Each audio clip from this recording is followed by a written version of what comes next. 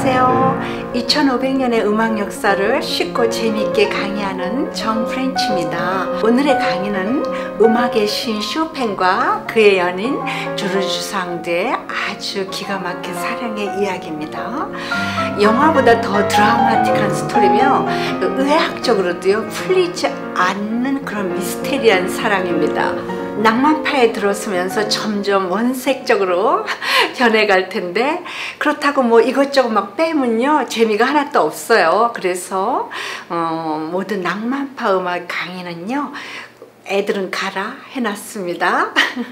쇼팽은 폴란드 사람이며 원래 폴리쉬 발음으로 호핀이라고 불러야 정상입니다. 폴란드 발음으로는요 프레데리크 프란치셰 호핀입니다. 프렌치 쉐키라고 부르면 안 됩니다. 프랑스에서 살았기 때문에요. 그 쇼팽은 프렌치 발음이에요.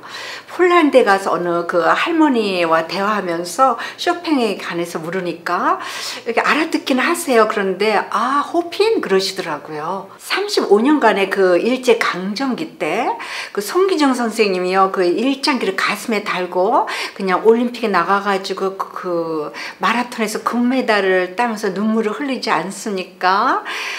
일본 사람으로 되어 있었죠. 쇼팽도 러시아로부터 잃어버린 그 고국 폴란드를 떠나서 프랑스에서 이렇게 활동하면서요 늘 그 자기 고국을 그리워했어요. 그리고 죽을 때까지 결국 고국으로 돌아갈 수가 없었죠. 프렌치 사람들은요 그를 마치 프랑스인처럼 말하곤 했어요. 쇼팽의 녹턴과 왈츠는 프랑스의 자존심이며 그 다음에 우아함 자체야 이렇게 말했습니다. 쇼팽은 웃기지 마라, 내 녹턴과 왈츠 속에 폴란드의 그 민속적 그 음악을 넣은 거 몰랐지롱? 이렇게 말하죠. 정말 그랬습니다. 그는 그 늘 콧대가 높은 그 프렌치인들을 좋아하지 않았어요. 그리고 그의 음악 속에 그 자기 조국 폴란드의 그 국민의 한이 들어간 민속 음악을 슬쩍슬쩍 집어넣습니다. 그 혁명적인 주제가 담긴 폴로네이즈, 그리고 그의 에튜드 혁명. 예, 들어보셨죠? 제가 이 음악을 제가 직접 쳐서 뒤에다가 백그라운드를 깔았습니다. 폴란드 비애가 들어간 녹턴, 폴란드의 그 전원을 그리워하는 뭡니까 프렐류드, 왈츠, 그리고 그들의 그 조크, 스케르초, 베토벤에게요 그의 음악을 성숙하게 해준 귀족적 그 여인들과 그 다음에 종교가 있었다면, 낭만파의 거장 쇼팽에게도요 그를 음악의 신으로 만드는 여신이 있었습니다. 바로 중절 모자에 남장을 하고 시가를 모은 프랑스의 유명 작가, 몇백 년에 한 번 나올까 말까 하는 괴짜 중에 괴짜, 조르주상드라는 자유부인입니다. 그녀의 원래 이름은요 오르드르투팽, 조르주상드는요 남자 이름입니다. 그녀의 소설은요 그냥 아주 원색적이에요. 그녀는 거의 100개 이상 소설을 줬는데요. 그 중에 그 유명한 사랑의 요정, 그 다음에 마의 늪, 또 마요르카의 그 겨울, 그 다음 또 뭐가 있습니까? 나의 생애, 뭐 베니스의 로망스, 뭐 이런 것들, 백작부인, 그리고 앵디아나. 앵디아나는 그 영어로 인디아나입니다. 이렇게 유명한 소설들을 많이 쳤죠. 그녀의 소설이 그 신문에 매일 연재되기 시작하자요. 그야말로 유럽의 문학계는요 완전 뒤집어졌습니다.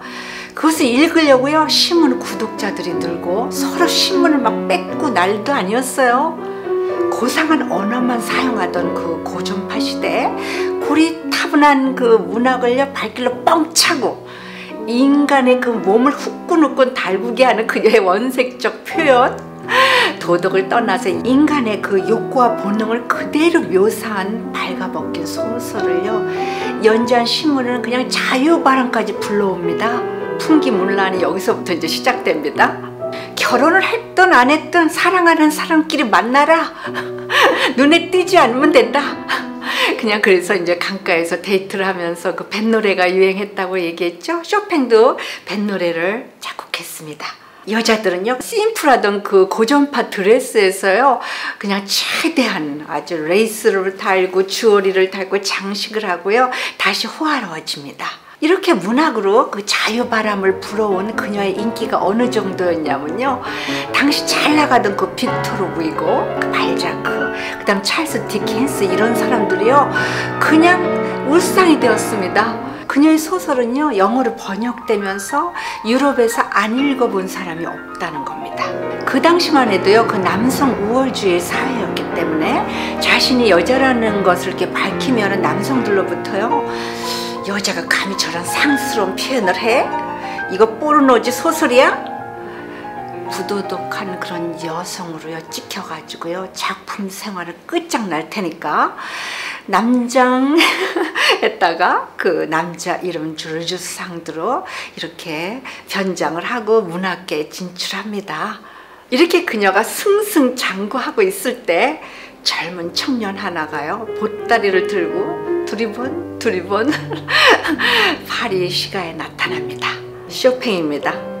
아버지는요 쇼팽 18살 성인이 되자마자요 바로 그 러시아 지배하에서 그 자유가 없는 폴란드를 떠나게 합니다. 쇼팽은 밤에 그 땔감 나르는 그 카르고 있죠, 그 배, 그거를 타고선 숨어서 오스트리아로 갑니다. 그의 오스트리아 생활은요 배고프고 춥고 외로운 그런 시간들이었어요. 그래서 그는요 그 칙칙한 날씨 때문에요 폐결핵을 앓습니다. 그 어린 나이에 잘 먹지도 못하고 그 다음에 추위에 떨면서요 그 각혈까지 이렇게 하지만요 그는 좌절하지 않고 다시 보따리를 싸서 파리로 이동한 것입니다. 쇼팽은 조르주상드와 정반대로 캐톨릭 신자면서 아주 봉건적이고 또 아주 굉장히 소심하면서도요 혼전 결혼, 뭐 자유연애 이건 전혀 용납을 할 수도 없이 그냥 컨서버티브한 그런 섬세하고 센시티브한 그런 쫌팽이 쇼팽이었습니다. 그는 운 좋게 파리에서 아주 좋은 일자리를 구했어요. 당시 유명한 피아니스트며 작곡가 리스트와 동거하던 그 마리 다구 부인이 그 운영하던 살롱에서요 피아노를 치게 된 겁니다.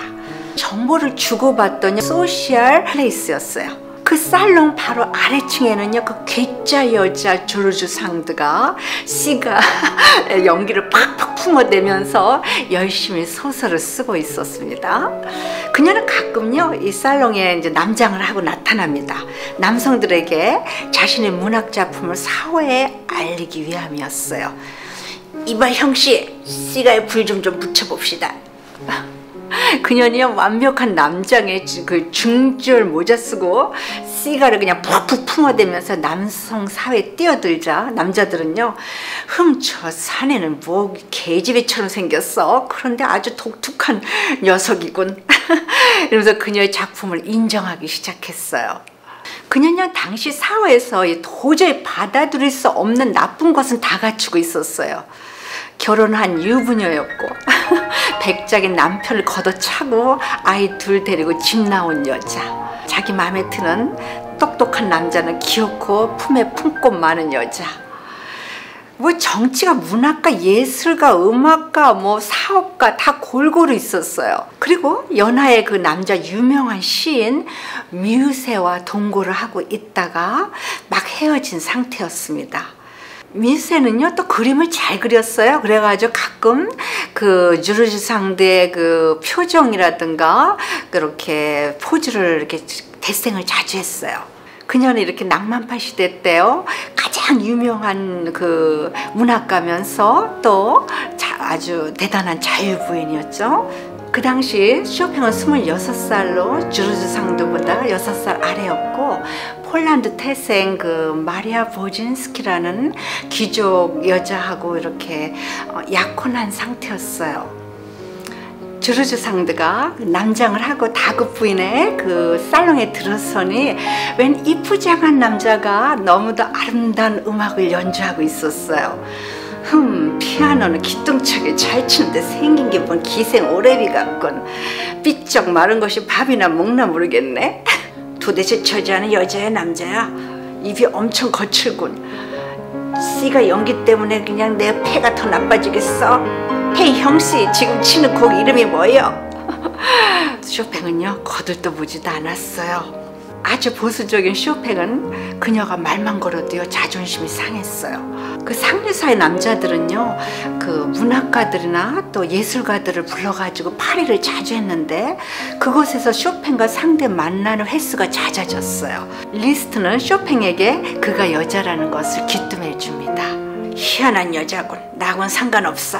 뭐야 저 기생 오래비만 보면 내 가슴이 이렇게 쿵쾅쿵쾅 뛰지? 그녀는 쇼팽을 집에 초대했어요. 그런데 거절당하고 맙니다. 그녀는 오기가 났어요. 쇼팽, 네가 나를 거절해? 어디 보자. 넌 나한테 사랑에 빠지고 말 거야. 리스트, 쇼팽이 연주하는 집에 초대받거든. 날 꼭 데려가줘. 초대받지 않아도 갈 테야. 그녀의 승부욕은요 엄청 강했습니다. 그뿐 아니라 남자들 사이에 뛰어들었어요. 캐톨릭의 그 비리를 팍팍 하면서요 서슴없이 종교를 비방했고 여성의 인권 권리 뭐 자유평등을 그냥 외칩니다. 그녀의 소설은요 그 귀족을 벗기고 보통 사람들의 그 사랑과 삶을 그리며 과감한 표현을요 아주 공격적으로 서슴없이 합니다. 반대로요 쇼팽은 절실한 캐톨릭 신자로서요 종교를 중요시하고 그 귀족들의 자녀들을 가리키면서 도덕적이면서 그 윤리적인 것을 실천하고요 또 그 자유연애를 아주 경멸합니다. 둘이 극과 극이었어요. 이미 남성을 다룰 줄 아는 이 조르주상드 눈에는요 그러한 쇼팽이요 그냥 어린아이처럼 귀엽게만 보였어요. 어느 날 파리에서 조르주상드는요 남장을 벗고 최대한 여성적으로 꾸미고 쇼팽 앞에 나타납니다. 쇼팽은 좀 놀랍기도 하지만요 그녀하고 대화를 할수록요 양파 까듯이 하나하나 그녀의 좋은 점이 나타나기 시작합니다. 조르주상드는요 쇼팽을 만날수록요 사랑의 늪에 빠져가지고 헤어나지를 못합니다. 쇼팽은 그리크 신화에 나오는 올림퍼스의 신과 같아요. 성별을 알 수 없는 아주 묘한 그런 분위기를 내면서 매끈했고 다정하면서도 그 다음에 엄숙하며 순수하면서도 열정적인 하모니를 지닌 남자였어요. 리스트는 그녀의 부탁대로요 쇼팽이 연주하는 데마다 그녀를 데리고 다녔습니다. 두 사람의 뚜쟁이였죠. 나중에 리스트도요 그 캐롤라이나 공주한테 그냥 사랑에 빠져가지고 30년을 기다리지 않습니까? 그리고 결국 이루어지지 못하는 사랑에 실망해서 신부님이 되죠. 제가 리스트 영상 이런 사랑을 해봤나요를 냈습니다. 안 보신 분들은 꼭 보세요. 아주 재밌어요. 그녀는 합시코드와 기타도 잘 쳤고요. 음악에 대한 상식도 아주 풍부했으며 혼자서 오페라를 관람하러 자주 나가고 또 여러모로 지식이 아주 풍부하고도 아주 재밌는 여자였어요. 늘 남장을 하고 아주 거칠게 말하던 그런 여자 모습이 아니고 따뜻하고 상냥한 캐릭터를 가진 아주 적극적이면서도 재미난 여자였어요. 즉 그녀는요 그 사회 진출을 하기 위해서 자기를 철저히 숨긴 것이었습니다. 원하는 남자는 언제든지 잠자리를 할 수 있는 성의 개방적인 여자. 남장을 하고 씨가 연기를 팍팍 풍기면서 원색적인 말을 서슴없이 하는 여자. 양반으로 얌전하게 살아온 쇼팽은요 서서히 고개를 들어서 조르주상드를 바라보기 시작합니다. 그녀는요 그에게 당돌하게 자신의 의사를 이렇게 밝힙니다. 만약 당신의 약혼자 마리아가 당신에게 진실한 그 행복과 예술 혼을 찾아줄 수 있다면 내가 당신을 포기하겠어요. 하지만 마리아와의 결혼이 당신의 예술 혼을 파괴한다면 저는 당신을 그녀로부터 뺏어오겠어요. 너무 당당하고 자신만만한 모습에요. 쇼팽은 그냥 깜짝 놀라면서도요 자신이 전혀 갖고 있지 않은 그 요상한 캐릭터에 그냥 매료되고 맙니다. 이때 결정적으로 두 사람을 가깝게 해준 그야말로 운명적인 일이 생깁니다. 쇼팽의 약혼자의 아버지로부터요 편지가 옵니다. 약혼 파혼이었어요. 이유는 쇼팽이 폐결핵을 앓고 있기 때문에 딸을 줄 수 없다는 것입니다. 쇼팽은요 한동안 우울증에 빠져서 아무것도 할 수가 없었어요. 약혼 그 파혼을 떠나서요 자기가 그 환자라는 거 그걸 리얼라이즈 한 거예요. 쇼팽에게 사랑에 푹 빠진 조르주상드에게는요 절호의 기회였어요. Go get it! 쇼팽보다 연상인 그녀는요, 쇼팽 다 잊어버리고 당신의 음악만 생각해. 마음의 고통이 없이는 훌륭한 음악을 만들어낼 수가 없어. 당신의 슬픔을 음악에 담아봐. 그 이후로는요, 그 망나니 같던 조르주상드가요, 쇼팽 눈에 여자로 보이기 시작합니다. 조르주상드가 쇼팽에게 완전히 크러쉬 된 것은요, 그들이요 초대받은 파리에서 쇼팽이 아름다운 그 아리아가 들어있는 장성곡을 쳤을 때예요. 지금 들으시는 곡인데요, 사실 이 곡은요 장성곡이 아니었어요. 아리아나하고 녹턴 같은 곡이었는데 후에 그가요 B 플랫 그 마이너 소나타 3악장에다가 누면서 장성곡이 된 것입니다. 그 아름다운 곡에 완전히 그냥 홀려버린 조르주상드는요, 쇼팽에게 동거하자고 가감히 제안을 합니다. 쇼팽은 그럽시다. 거처는요 그 노항이라는 그 조르주상드의 별장이었어요. 쇼팽이 그리로 이동하고 나서는요 굉장히 마음의 안정을 찾아요. 그곳에서 폴로네이즈, 스케르초, 녹턴, 소나타 이런 많은 작품들에게 쏟아져 나오는데요, 둘은 그야말로요 소울메이트였어요. 쇼팽은 그녀의 그 문학 작품에 주옥같은 멜로디를 막 불어 넣어줬고, 조르주상드는요 그의 음악에 아름다운 그 시를 불어 넣어줍니다. 시와 음악의 조화, 결합. 그들은 그 계몽주의 사상이 강조된 그 자연의 그 본질이 담긴 4가지 용어 기억나시죠? 스토문트랑, 그리고 엠피트 장가이트, 가이스트, 포에지. 이 4가지를요 철저하게 그들의 작품에 적용시켜가지고요 서로 그 인터랙션, 그 말하자면 상호작용을 하면서요 서로를 발전시킵니다. 조르주상드는요 그 쫌팽이 쇼팽의 마인드를 세상을 더 멀리 바라볼 수 있게 서서히 오픈시켜주고, 그의 작품을 더욱 넓은 풍경을 바라볼 수 있게 시적으로 만들어줍니다. 쇼팽은 그 자유분방한 그 망나니 조르주상드 작품에요 주옥같은 멜로디를 뿌려주며 그녀의 그 거칠은 표현과 그 부드러운 멜로디적 그 문장의 그 대조적 하모니를 이루도록요 도와줍니다.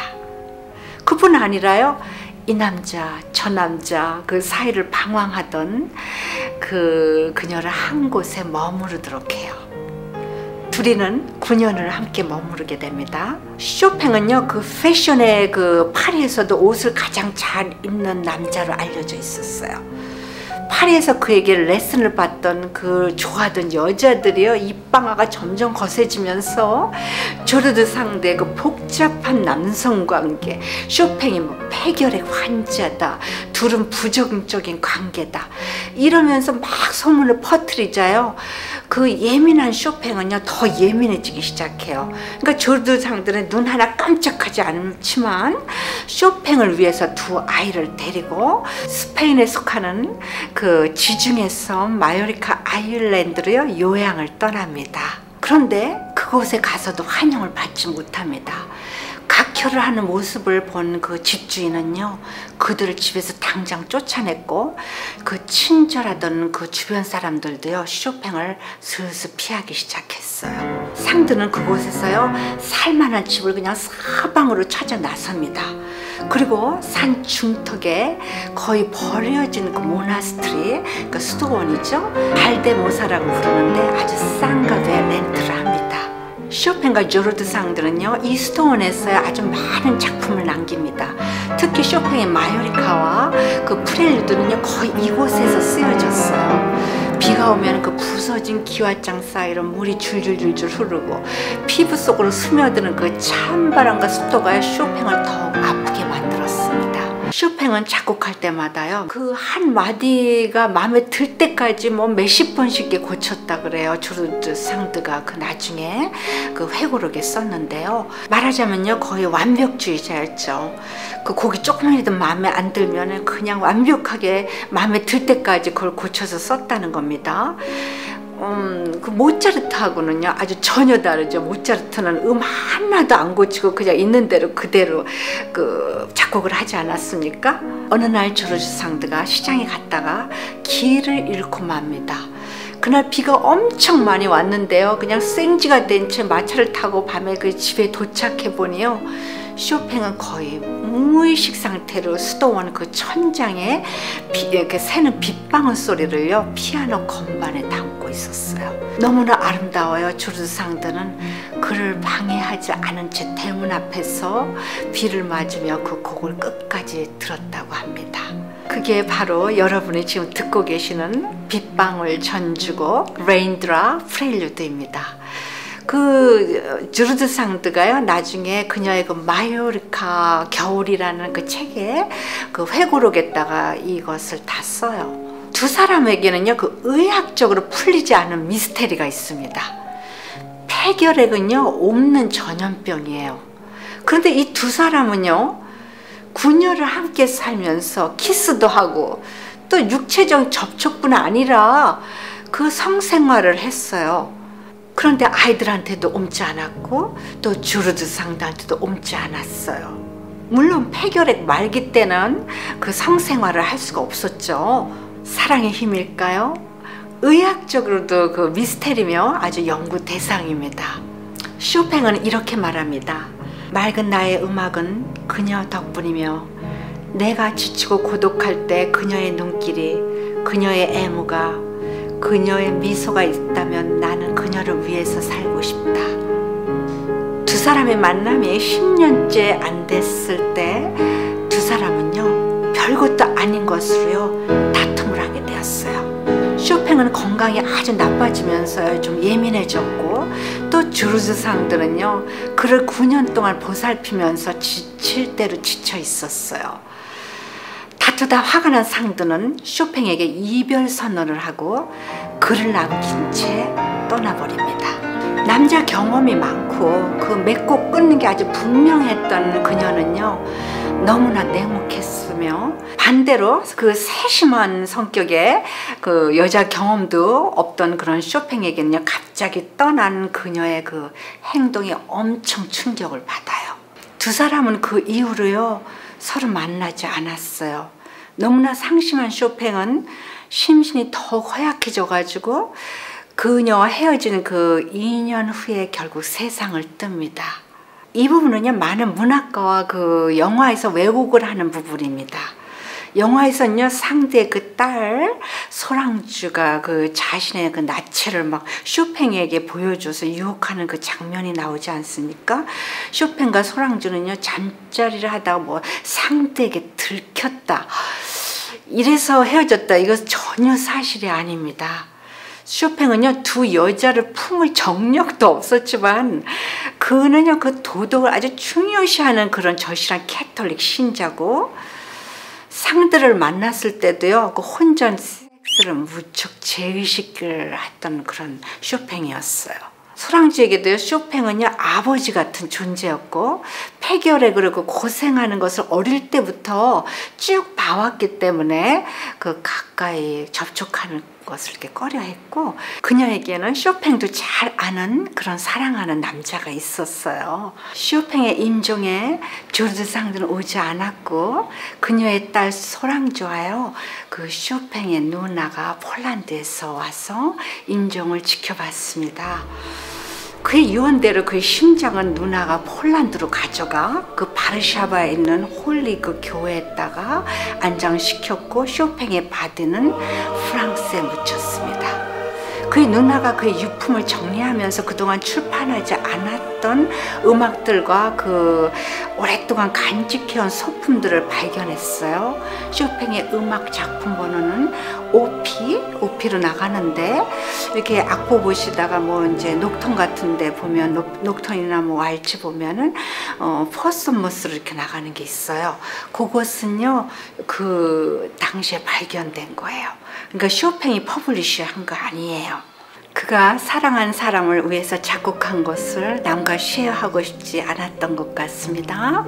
비록 조르주상드가 자기를 버리고 떠났지만 쇼팽은 한 번도 그녀를 잊어본 적이 없어요. 쇼팽 그녀를 진심으로 사랑했습니다. 그녀는 그에게 뮤즈 같은 그런 존재였으며 또한 누이 그리고 어머니 같은 존재였어요. 이 그림은요 사실 반으로 찢어져 있습니다. 쇼팽과 그 상대의 그 절친한 프랑스 유명화가 들라크루아가 그 두 사람을 그려놓고 완성하지 못하고 죽었어요. 어떤 상인이 그의 유품을 사면서요 반으로 잘라가지고 두 작품을 따로 팔아먹었습니다. 그래서 쇼팽 초상은요 프랑스 루브르 박물관에 전시되어 있고요. 조르주상드의 초상은 덴마크의 오르드로가드 그 박물관에 소장되어 있습니다. 그럼 조르주상드는 그 이후로 어떻게 되었을까요? 그녀는요 그녀의 소설처럼 사랑을 나비처럼 쫓지만 결국 모두 바람과 같이 되어버립니다. 쇼팽과 헤어져요. 13살 연하 그 망소라는 그 총각과 함께 살아요. 그 총각은요 그 상대에게 정말 자상한 남자였으며 두 사람은 아주 행복했어요. 그런데 그 남자가 48살에 죽고 맙니다. 가엾은 대예술가는 사람들을 기피하는 환자였다. 그는 완전히 절망에 빠져 있었다. 그는 각혈을 하며 자기의 환상에 불안해하며 동요했으며 힘들게 견뎌냈다. 정신이 들면 억지로 크게 웃으며 숭고한 작곡을 연주하였다. 그것은 거의 무의식에 가까운 고독과 슬픔과 공포에 사로잡혀 있었고 심지어 금방이라도 폭발할 것 같은 생각으로 작곡하는 곡을 미친 듯이 쳐댔다. 쇼팽은 결국 자신이 그렇게 갈구하던 그 폴란드의 독립을 보지 못했지만요. 폴란드 그 피아니스트 파드레프스키가 쇼팽 전곡을 치면서 미국에서 독립자금을 마련해 그 레지스탕트를 도우면서 그 폴란드를 독립하고 그 다음에 대통령이 되었다고 했습니다. 자, 여러분은 낭만파 음악의 그 거장 쇼팽과 또 그가 가장 사랑했던 여인 조르주상드에 관해서 전부를 들으셨습니다. 낭만파 음악은 계속 이어집니다. 앞으로 제가 괴짜들을 더 많이 데리고 나오겠어요. 구독, 좋아요 눌러주신다면 감사드리겠고요. 그 다음에 알람 설정도 잊지 마세요. 그럼 다음 방송에서 뵙겠습니다. 날이 많이 추워졌어요. 감기 조심하시고요. 바이.